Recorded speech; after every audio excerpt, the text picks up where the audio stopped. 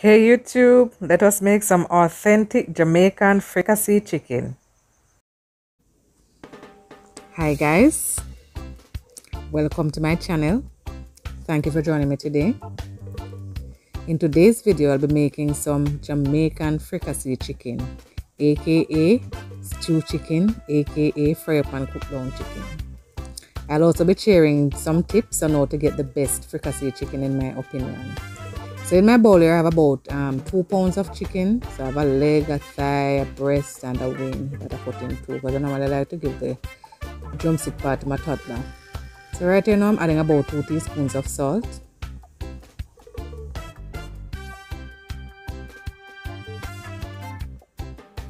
About a splash or 2 of soy sauce. And right here now is Holy Grail, my green seasoning, which I'll link in the cards above and in the description box so you can check there for it.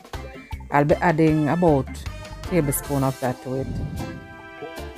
And now with a bag over my hand, I'm going to massage this in the chicken real good because I want to have it well massaged in because I won't have enough time as I'd like to have it marinate, I should say. So I'm going to rub it in real good. Then I'm just going to put the bag over it. And then put a piece of foil paper over it, cover it and put it aside for about half an hour because that's just about the time I have to marinate it for. So while that is marinating, I'm going to start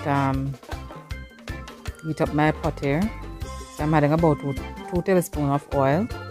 And as usual, I'll be flavoring the oil. So I'm adding a sprig of thyme, 2 pegs of garlic and a piece of ginger to release out those flavors in the oil. So when I add my chicken to it, then the chicken with the flavor is going in the oil with the flavor for maximum flavor release.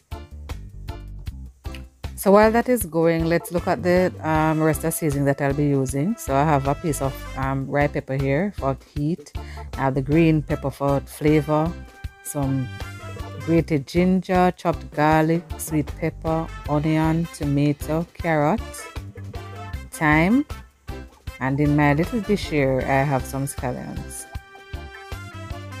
So I'm now ready to start frying the chicken, but before I do, I'll be dusting some flour on this piece of foil here. As I stated in a previous video, I want for quick cleanup, so I can just take this up and throw it out. What I'm doing with this flour here now is to do what they call velveting.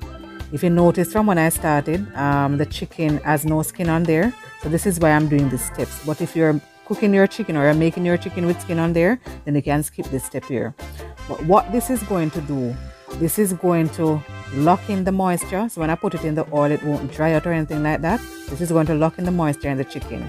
So this is why I do this. I normally do this whenever time I'm fricasseing my chicken. Alright, so I'm gonna lightly dust them. We don't want much flour on it, just lightly dust the flour on it. Alright, so that's it. But you see this here now, I'm not going to throw it out because tons of flavor is down in here. So I'm going to set that aside. Alright, so it has now been about 5 minutes since I put the garlic, ginger and thyme in the pot here, so I'm removing them. Tip number 2, fry your chicken on medium-high flame. We don't want it on too much of a rapidly high fire. Sorry about that guys, I lost some footage. But as you notice here, the chicken there is no rapid bubbles coming up, so I have it on medium-high fire. Look at that color there. Nice, beautiful brown color there.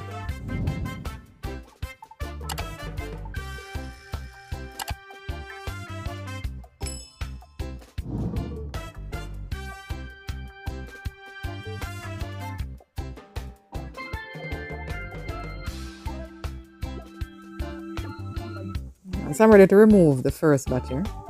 Look at that. Beautiful color. So everything is coming along nicely. Tip number 3. When making your chicken, don't use fork to place the chicken in the pot or to remove it. Get you a tongue or use a spoon if you don't have a tongue.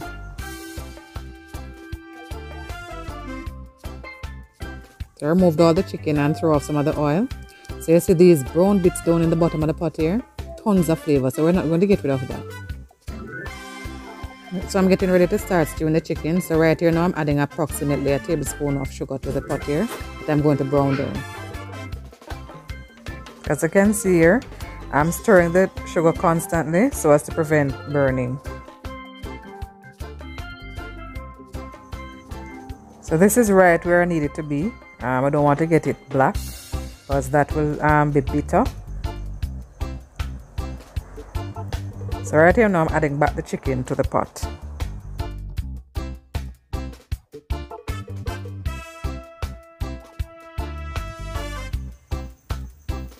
And this here now is a leftover seasoning we had from earlier.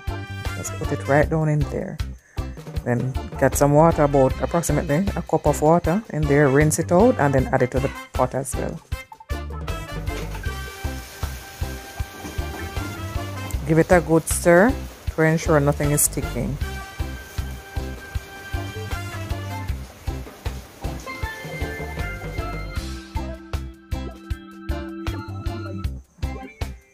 Right here now I'm adding all my fresh seasoning that I have there. And this is going to release all the flavor down in the chicken here. This makes a one beautiful, beautiful, delicious fricassee chicken. Cover it and cook it for about 15 minutes and then we'll check back on it then. It has now been 15 minutes, so we're checking on it. Look at that. You can't tell me that's not beautiful. And I tell you, it smells amazing. I'm sorry guys, I added off camera a tablespoon of ketchup and about another teaspoon of salt to it. And right here now I'm adding about a quarter cup of water and just gonna cover it and then cook it for another 5 minutes or so and then we'll be finished.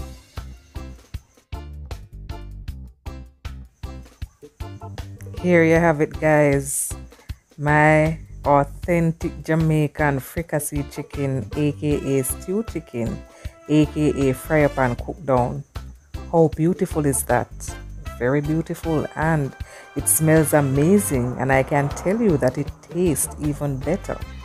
So I'll be serving this with some coconut dumpling, some plantain and sweet potato. It's not typical, but you know, sometimes I have to change up a thing. Here is a plated meal guys. I have my fricassee chicken here served with some coconut dumpling, piece of boiled plantain, sweet potato and a boiled banana. Thank you so very much for watching. Please remember to like, comment and subscribe.